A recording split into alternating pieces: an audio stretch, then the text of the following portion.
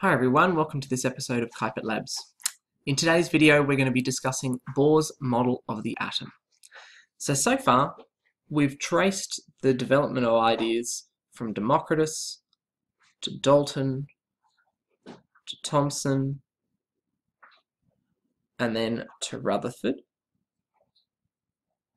And now we take it one step further down to Danish physicist Niels Bohr, thinking around about the time of, say, around about 1913, just before the outbreak of World War I. Okay, at a time of amazing development of ideas in physics and the study of the atom and the nature of the inside of the atom. Okay, so we looking at at Rutherford's model of the atom. Okay, so we have in Rutherford's model of the atom, we have a positively charged nucleus surrounded by electrons that orbit around the outside. So if each of these black dots represents an electron, this bit in the middle here is the nucleus, and these are our electrons orbiting. Okay, so this is what he proposed, that the nucleus was positively charged and it had most of the mass of the atom contained in the nucleus, that a tiny fraction of the mass was represented by the electrons, that must have been because they were particles, but yet most of it was actually concentrated at this little area at the center. His gold foil experiment and kind of identifying that those positive alpha particles could be repelled by the nucleus, but only one in every 10,000 times that it might happen. But then we come to Bohr, so a close colleague of Rutherford at around about the same sort of time, not long after Rutherford had proposed his idea, because Rutherford was around about 1911, so only a very short time later in scientific terms. And so what Bohr then kind of identified as a problem was that within that model of the atom, that then he couldn't explain coloured light. Okay, so that we've identified that we've done an activity where we set up a Bunsen burner and then we sprayed a solution through that flame from a spray bottle. Okay, let's see if I can represent the spray bottle in a semi-competent fashion. There we go. And then what we saw was coloured light being given off. Okay, and then what you identified, there were two things, that A, it was coloured, and B, that those colours were different for different elements, but they're consistent for that particular element. Okay, so that sodium will always give off the same type of light, potassium will always give off the same type of light, okay, and so on. And what Bohr kind of encountered this idea of, okay, well, how could we possibly explain this phenomenon with Rutherford's model of the atom, because there was no way to make sense of it all. Okay, and likewise, if we haven't taken another look at Rutherford's kind of model of the atom and just kind of look at more like a top-down kind of view, kind of thinking about the electron and its orbiting around the outside, what Bohr kind of proposed, or recognizing this idea, okay, well, because this is giving off energy, as it goes around, it should actually spiral its way, because it's attracted to it's an opposite charge to the nucleus, so it should be attracted towards the center and then as it kind of collapses into the nucleus in a massive kind of burst of energy, because the atom should be spiraling down and then being attracted to the nucleus, and then it being unstable this way, and yet recognizing that it didn't do that, and again trying to explain that. So Bohr then made a slight tweak to Rutherford's model of the atom, and then he proposed the existence of electron shells, or energy shells. Okay, so that then if we look at our atom, the positively charged nucleus in the middle, and then proposing that, okay, that around the outside of that atom, that there exists a series of kind of layers or spaces where electrons can be found. Okay, and so then we place electrons in them until they are full, and then we start filling up extra shells and so on. So that rather than them all kind of orbiting in the nucleus in the same kind of way, that then actually recognizing that they orbit in a particular place that's fairly fixed. Okay, that recognizing then that the electrons tend to be found in that particular place. We'd start from low energy and moving up to high energy as you go close, as we start from close to the nucleus and progress further away. Okay, so sometimes, as you can imagine, if you can kind of use a bit of imagination looking at this, that we would refer to this as the solar system model. Okay, because it's not hard to see the comparison that the sun at the center and then planets orbiting around it at a particular distance away from the sun, you know, Mercury and then Venus, Earth, Mars, so on.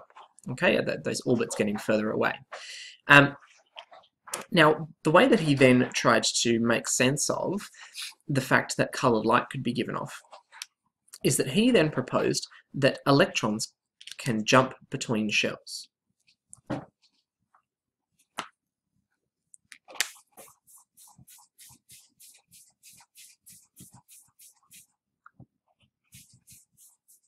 Okay, so electrons can jump between shells. So if we imagine, say, looking at this electron here, but then this electron can be made to jump into the next shell. Okay, now the way that it could make sense that this could work is that it absorbs energy somehow. And so it absorbs energy, jumps up, and then what we talk about is it reaches what's called an excited state. Okay, so it starts off down low, it absorbs energy, and it goes up to this higher, unstable, excited state. And then but it can't remain in this excited state for very long, so it drops back down, and then what it does is it then releases energy in the form of colored light.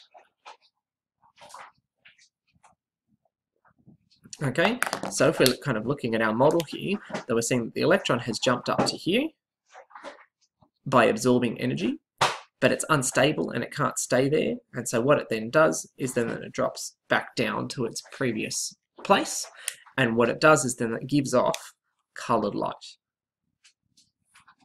And that the color relates to energy. The energy absorbed. Okay, so the bigger the jump that it has to make, the bigger the amount of energy that's involved to make that happen. Okay, I'm just gonna I'll clean off this little bit over on the side over here, and I'll kind of introduce a little bit of an analogy that might help there. Okay, so if we imagine an electron down the bottom here of a series of steps. Okay, and so that we can see that we can make, you know, just thinking about you jumping up steps as well. So if we had an electron and then we want to make it jump up to a higher step, energy, it has to be absorbed. Okay, in order to do that, or energy is involved in making that jump to a higher level. Okay, but being on a higher level is more dangerous, it's more unstable, and so then what the tendency would be is to drop back down. Okay, so if I take that, and then what that does is that rather than energy being absorbed here, we say energy is being released. Or the other word that's a little bit more scientific that we would use is the energy has been emitted. It's been given out, emitted. And so what that does is that then that gives off colored light. But what we can see is that then if I take this same electron, I can make it jump up to a higher level, or I can make it jump up to an even higher level. And then what happens is that then we see that the energy difference from that step to the bottom step is different. Okay, and then what that ends up meaning is that the bigger the jump that we make, the more that's energy that's involved, the different color that we get of light when it drops back down. Okay, so more energy equals different color. Okay, and we as scientists can actually predict what type of color that it's going to make. There is more of a pattern that the higher the energy, the more blue that light becomes. okay, or more, heading more towards the blue end of the electromagnetic spectrum, which we'll learn about a little bit later on. Okay, so Bohr's model of the atom then proposed that electrons exist in energy shells or electron shells, that have kind of they're sort of a fixed kind of way away from the nucleus, which is at the center, and that also that then electrons are able to jump between one shell to the next shell by absorbing energy, which is unstable, and so then they tend to release energy to drop back down. They release that energy in the form of colored light, and that the amount of energy that was given off relates to the color of light that ends up being given off. And that what we see is that then, because the electrons in each atom are different, that then the amount of energy that's involved in making those jumps is a bit different, which is why elements give off different colors of light to one another. Okay, so it helps to explain or kind of make sense of some of the things that Rutherford's model couldn't, with a little bit of an extra tweak. Now, one last bit of information, because I know we're getting towards the end, that this idea of what's called the fixed capacity. So fixed capacity, that is that the electron shells don't have an infinite kind of space. That then it's given by what's called a rule called 2n squared. So if n equals the number of the shell, okay, that the number of electrons is given by 2 times the number of the shell squared. So if n equals 1, the electrons equals 2. If n equals 2, the electrons equals 8. 2 times 2 squared, which is 4. 2 times 4 is 8. When n equals 3, the electrons equals 18. Okay, n equals 4, electrons equals 32. So what we see as we get further and further on, we add more and more shells, that then we can fit more and more electrons in them. Okay, one way that you can picture it would be like seating at a concert. Thinking about like an Adele concert, for example. Okay, or somewhere where the act is kind of in the middle. That there's only a limited amount of seating very close by, but the further away that you get, the more seats that can be used as you get further and further away. Okay, and so there's more people that can sit in them, more that can fill them up. Okay, so we've traced over the last few videos, we've traced the development of ideas all the way up to Bohr. We've seen the improvements that Bohr's model made over Rutherford's model by introducing the concept of electron shells. We've seen that electrons can jump between shells, and that shells have a fixed capacity given by this maths formula of 2n squared. All right, thanks very much for watching. Bye for now.